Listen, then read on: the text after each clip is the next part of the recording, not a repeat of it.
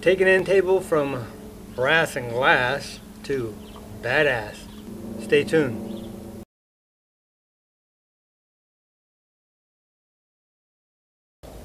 I'm Rick. This is the shack. I know many of you have seen these, especially if you go to yard sales. There's always somebody who's got an old brass end table, dining table or something. And nothing wrong with them, they just get kind of ugly after a while and they don't blend in anymore. What I'm going to do is going to give it a light sanding. I'm going to repurpose this, paint this. Instead of replacing the glass on top, I think I'm going to make me a nice wooden centerpiece and drop in here. But I'm going to use the glass as a template. A lot of possibilities with this, so we'll see how it goes and just figure out what I'm going to do as I go. Because nothing's in concrete, nothing's written down, no designs. Just thinking out loud.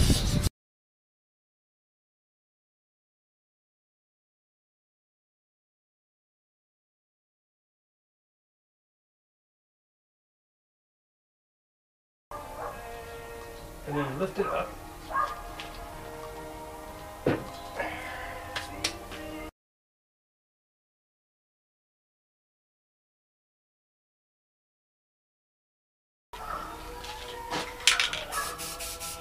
Here we go. I'll let that dry.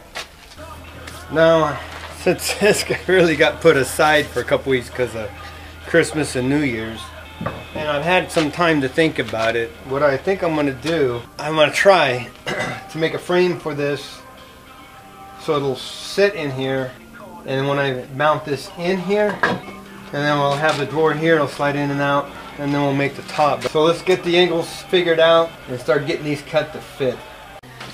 Okay, see if I can get this somehow close. I can kind of figure out my angle here. So that looks like the angle there. Looks like it's almost 45.5. Normally, when you're doing angle cuts and building something like a picture frame, you cut your angle, get your measurement, set a stop block on your saw so all lengths are the same on top and bottom, or left side, right side, whatever you want. That way when you put it together, your angles are good.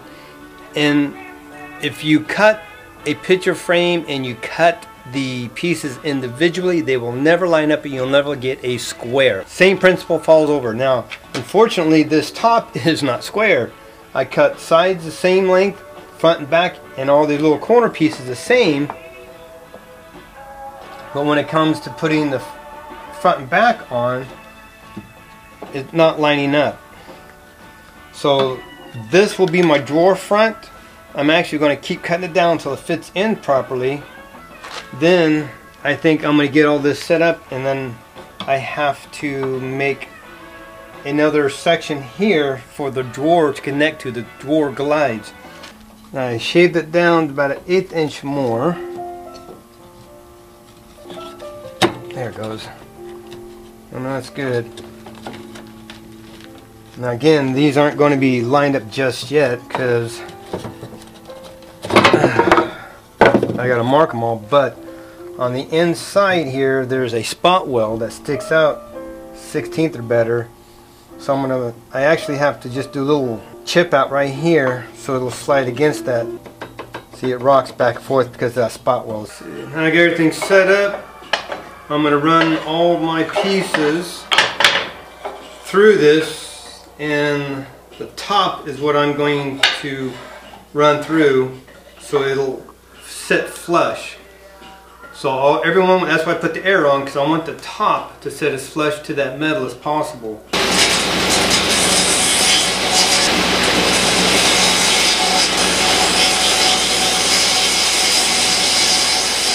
Now I'm going to keep tapping this over little by little, and that way they're all the same width all the way down.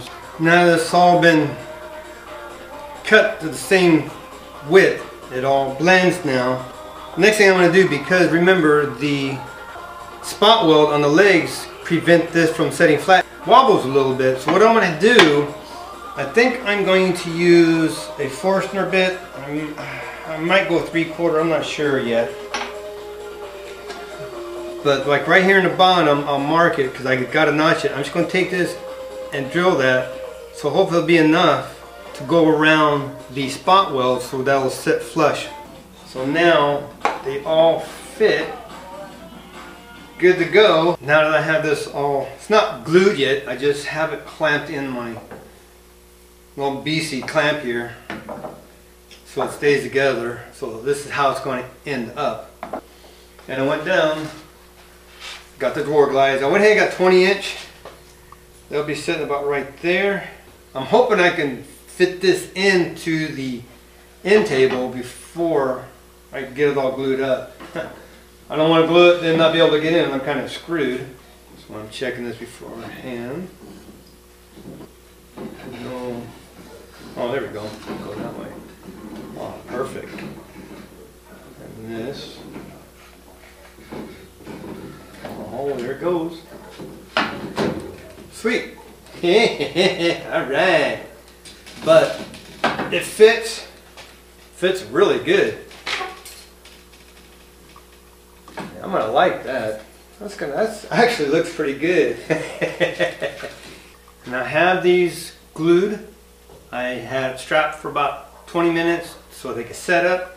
Now I'm going to glue these two here and put this in here just for support for now.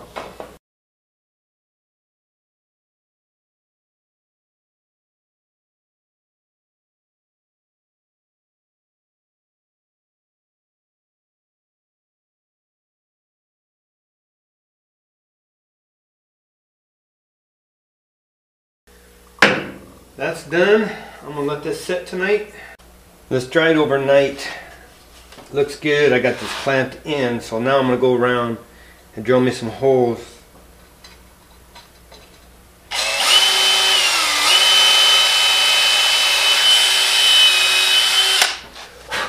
Okay.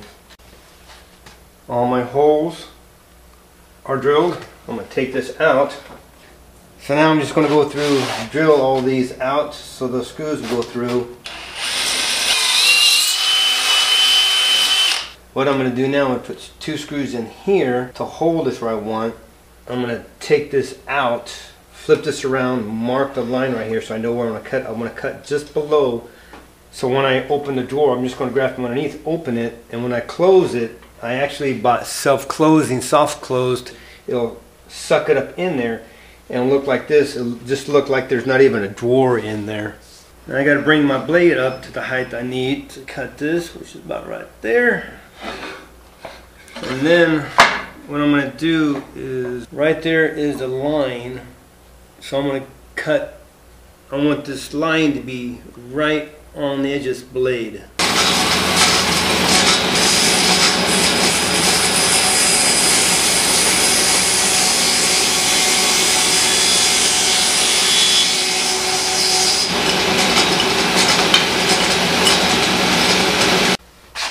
Now that's what it's going to look like. See, this will pull out and it'll slide up in there. When the drawer will pull that right in there. So you won't even really tell that there's a drawer here at all.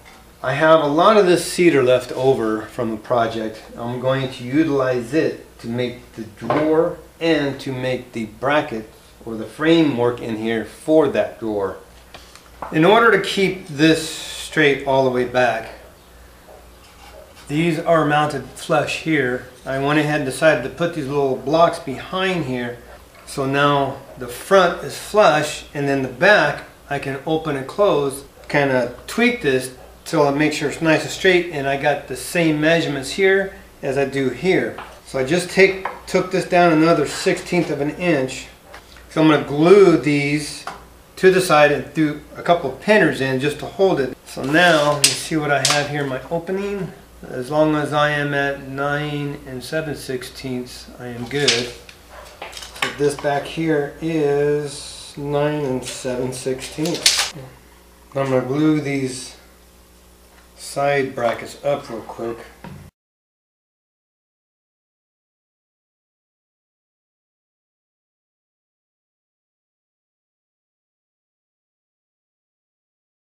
Extra off of there. I'm going to flip this over.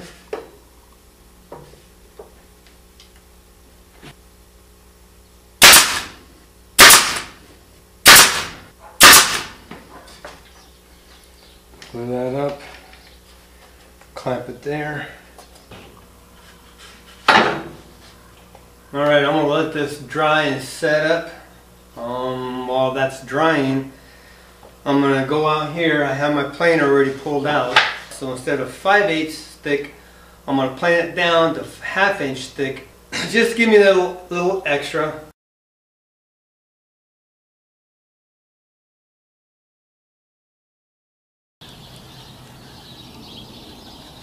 Yeah, I think that's close enough. Think it's close enough to 1/2 inch? I think so. Now I have my box jig set up. And then when I go to cut it to length, 2.5 inches puts it right on this joint right here.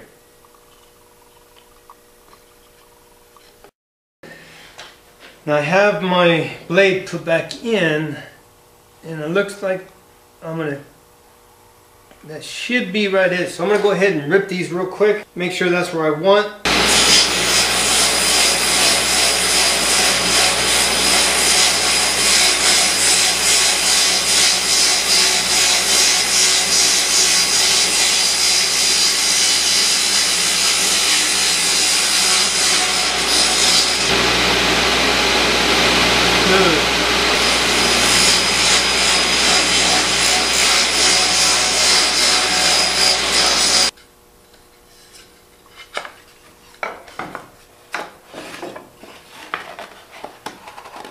There it goes. That's my drawer. Tomorrow we'll do the bottom. Now I'm going to set my blade to 1/4 inch depth using my little Wixie digital readout here. Got it zeroed out, so now I'm going to lower the blade down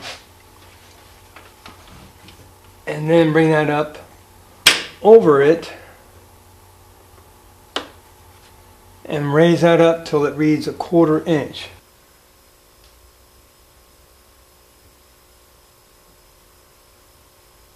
And we have liftoff.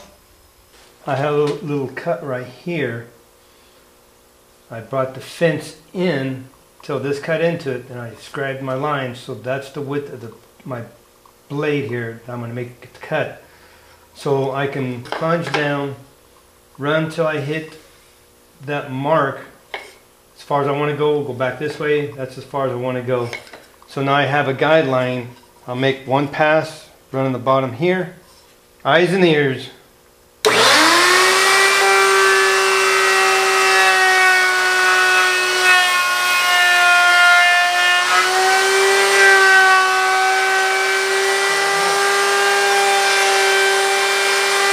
Now I'm going to bump that out and run my test piece through till it fits on my material. This is this piece of scrap. As you see, I got the cut in. So this is my test piece. Make sure it fits. Perfect. I'm going to slide right in. Look at that. So that's set. Perfect fit. Now I can cut the second pass. And you see that's with the plunge. And you see at the very end here, it stops so it doesn't go all the way through. And it matches these. It stops so you don't see it on the outside. Now I got the bottom cut.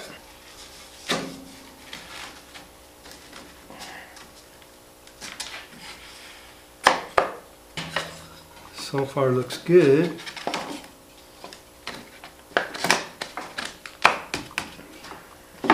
Okay.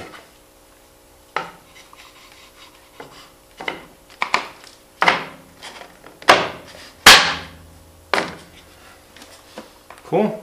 The drawer is all glued up, squared up. I'm going to let it dry for a little bit. So I'm putting my attention to the top. And I said I'm using everything I can find scrap. I'm using up as much of my scrap as possible. I got a bunch of this rough cut. I'm going to run it all through the planer. I'm going to run it through the table saw to square up the edges so I can glue them together. And this is going to be my top. I got all the wood prepped and ready. So before I do all my biscuit joinery, I'm going to set this on here so I make sure I place all the joints where I want so they're not in line with a cut or anything.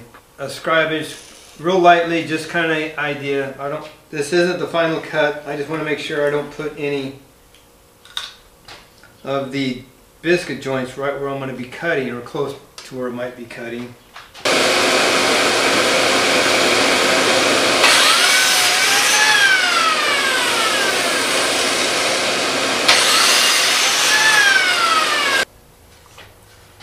There we have it.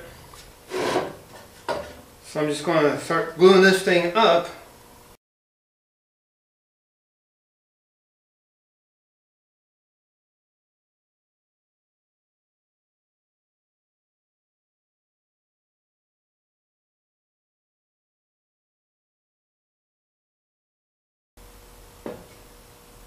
There we go.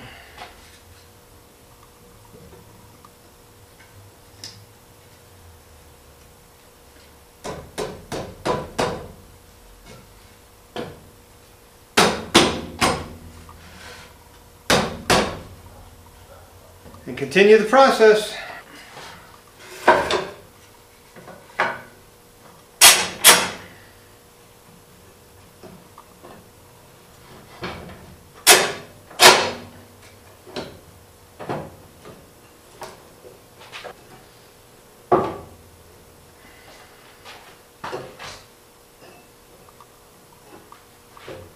Okay.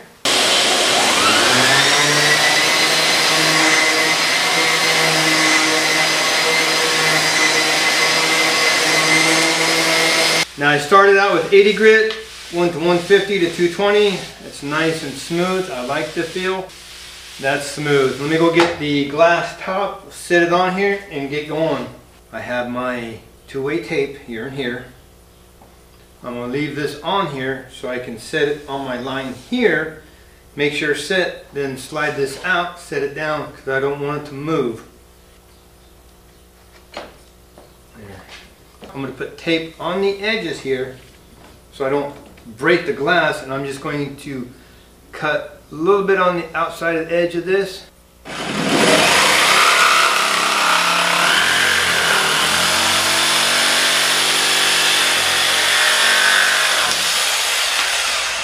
I have the bit in my router.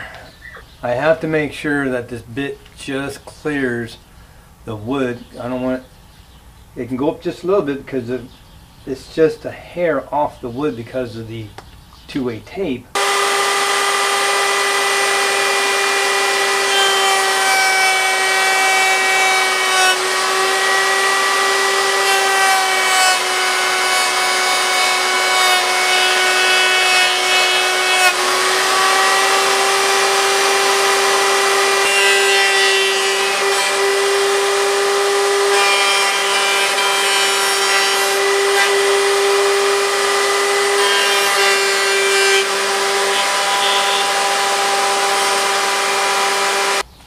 Very, very nice.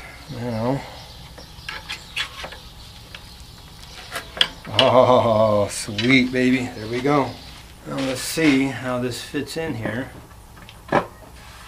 Oh man, look at that.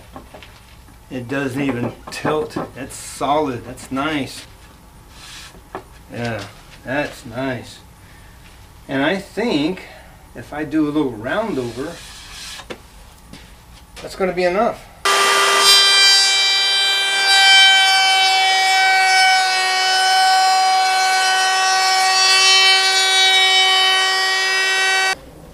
That's nice.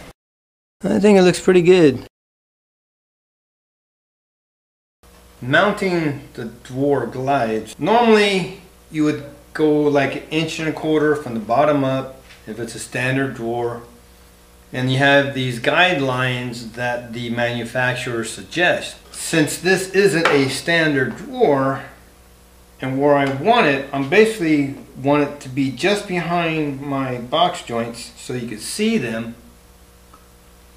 So what I'm going to do, I'm going to go 3/4 inches back, and then from the top, I'm going to go 3/4 inches down, and that puts me about center where I want my drawer glide to be. Since this is only a 2.5 inch drawer,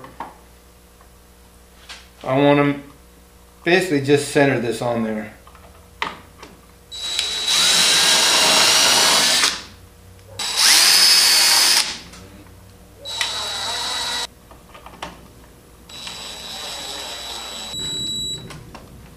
There.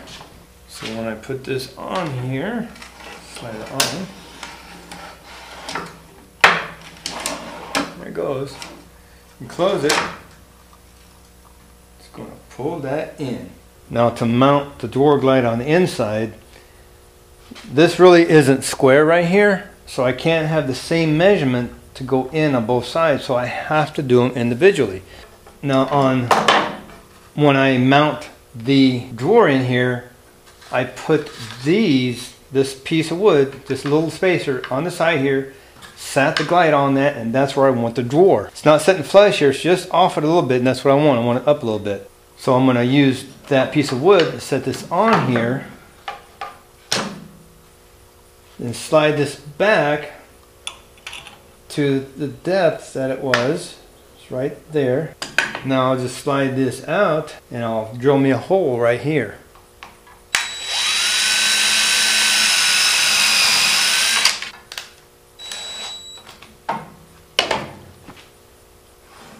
Put the drawer in here. I get the measurement for this side, put the screws in, then the drawer's mounted. Well, there's a moment of truth. Let's see if I got these in here right or not. I'm going.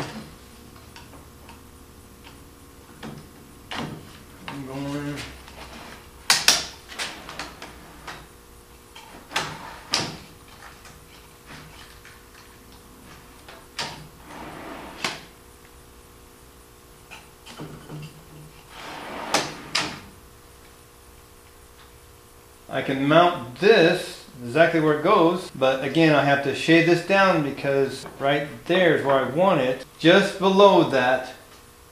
So it's about 1/8 of an inch. So I'm just going to take the table saw, we're going to trim it down a little bit at a time. After about 3 passes, the top, put this in here right there, clamp it to the drawer, just passes. Now that looks nice. Grab it from the bottom, the drawer, flip it, whoops, yeah. Pulls it right in.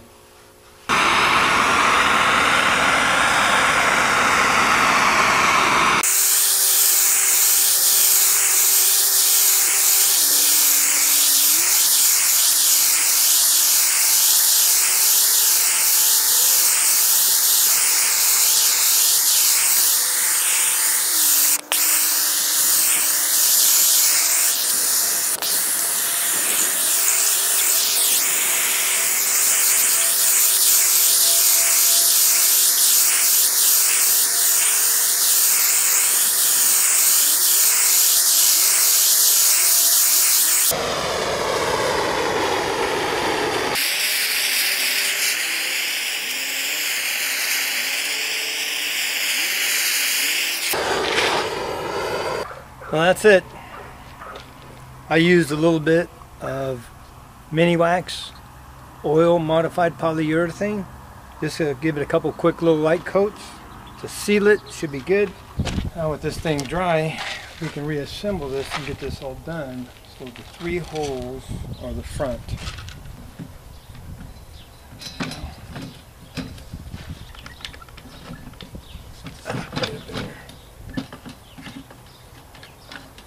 Okay.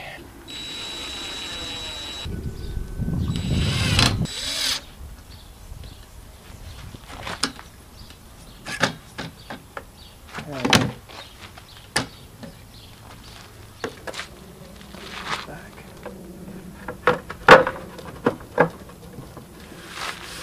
There it is. If nothing else, that I like the best out of this project. I really like this drawer. I hope in some way this has inspired you. Seriously, that's what I want you guys to do. I want you to see stuff like this and think about, you know, I could probably do that. And depending on your experience, depending on the availability of tools, You can go from mild to completely wild. I mean, I could have done a major inlay up here. I could have put these together in a diamond shape, 45 everything, and then cut it out. I mean, there's so many possibilities, but it's up to you. It's your personal interpretation of what you want to do to something like this. But just find something. Next time you're out and about, hit a yard sale or two when you see them. See if they have any of the brass and glass old stuff that nobody wants anymore and get rid of. And look at the design. See if it fits you in some way. Maybe if you paint it yellow, paint it purple, paint it blue, paint it white, paint it whatever, but repurpose it and give it a new look. Go from blah, dreary, no attitude, brass and glass to something badass. Doesn't matter what you have available to you. Just get out there and try something new. Get out of that comfort zone. That's why I say build it for your sanity. You don't know what you're going to do unless you try it. And all that onslaught of life and this level crazy stuff going on, you get out to your garage, your shed, wherever your shop is at, wherever your tools are at, you go out there and it all floats away. You start working on this, you're focused on this, you don't care about everything else. Everything just, and your stress level goes from this level of craziness down to a manageable calm, and that's where you should be. That's why I do this. That's why I want you to do this. I want you to relax, enjoy, and have fun on projects. Get out there. I know you can do this. That's why my video is a little bit long, so I want to show you what I do. So if you're limited on tools, you can say, well, I don't have a chop saw, but I have a miter saw, a miter box. I can sit there and I can cut these angles. There's things you can do.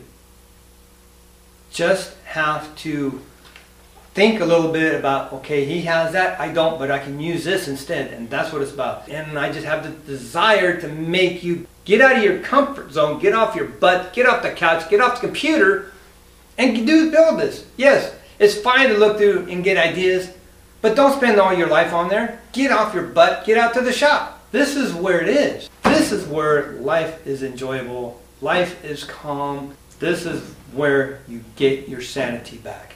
Like, subscribe, and when you do subscribe, hit that notification button so you are notified when the videos come up. Otherwise, you're not going to be notified. Thank you so much for taking your time out of your busy day to view my channel, to check this project out. Seriously, I am very, very humbled and I am very thankful. Be blessed. Take back your shack. Build it for your sanity. See you in the next video.